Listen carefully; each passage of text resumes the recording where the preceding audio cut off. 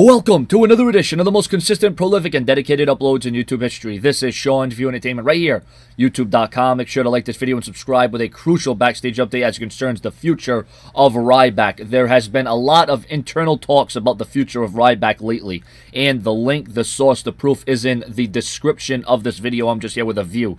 First off, officials feel that he hasn't really developed well in the ring like they were hoping for. There's a feeling that he's actually worse in the ring now than he has ever been. He also has heat on him for roughing up several different talents, including CM Punk. Officials also feel that Ryback doesn't present himself well when making appearances for the company. WWE has got feedback back on several appearances that he has made over the past few months, where people said that he didn't look happy to be there. Even when he was a face, when he was a good guy, looked like he didn't want to be there. Looked like he was mad. Looked like he was irritated. Vince McMahon has lost so much faith in Ryback that he may remove Paul Heyman from him so Heyman can continue to move forward. Well, I'll tell you what, this is a hell of a thing because, I mean, from what I see on television, Ryback's doing, he's doing good. I mean, him and Paul Heyman developing this partnership and this great storyline with CM Punk, and it just seems like Ryback's doing all the right things for all the wrong reasons, perhaps. I'm a little taken back by this because Ryback, I mean, I'm a fan of Ryback and, what he has to offer.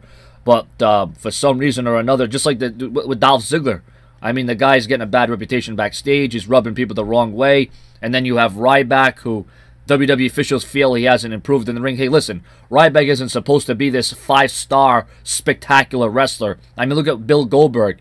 He didn't have any 5-star matches in his career, and if he did, it was somebody else pushing him to that limit to get to that place. Ryback isn't one of those guys that's going to be doing some fancy maneuvers. He's a powerhouse. He's smash mouth. He's in your face. He's not a man that's made to go in there and have this reputation of being on the level of a Bret Hart or a Shawn Michaels or a Triple H or a Ricky the Dragon Steamboat.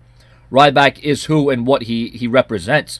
And I just hope that the WWE and Ryback can agree to come to some kind of solution to fix this problem, because you know what? WWE actually can have a blame in Ryback, the dwindling down of his career, because the fact of the matter is, after all the months of building up Ryback and then getting that "feed me more" chant over, and then the WWE just turns him heel, the WWE has a part to blame for themselves for ruining Ryback's reputation and his image. So, I mean, I don't think Ryback is all entirely to blame in this as much as the WWE's handling and the mistreatment of Ryback. Your comments and your opinions, and you can't help but feel for Ryback, who has definitely made a name for himself. He could be a mega star, but one thing leads to another, and things are not looking up for Ryback. Subscribe with your comments. Later.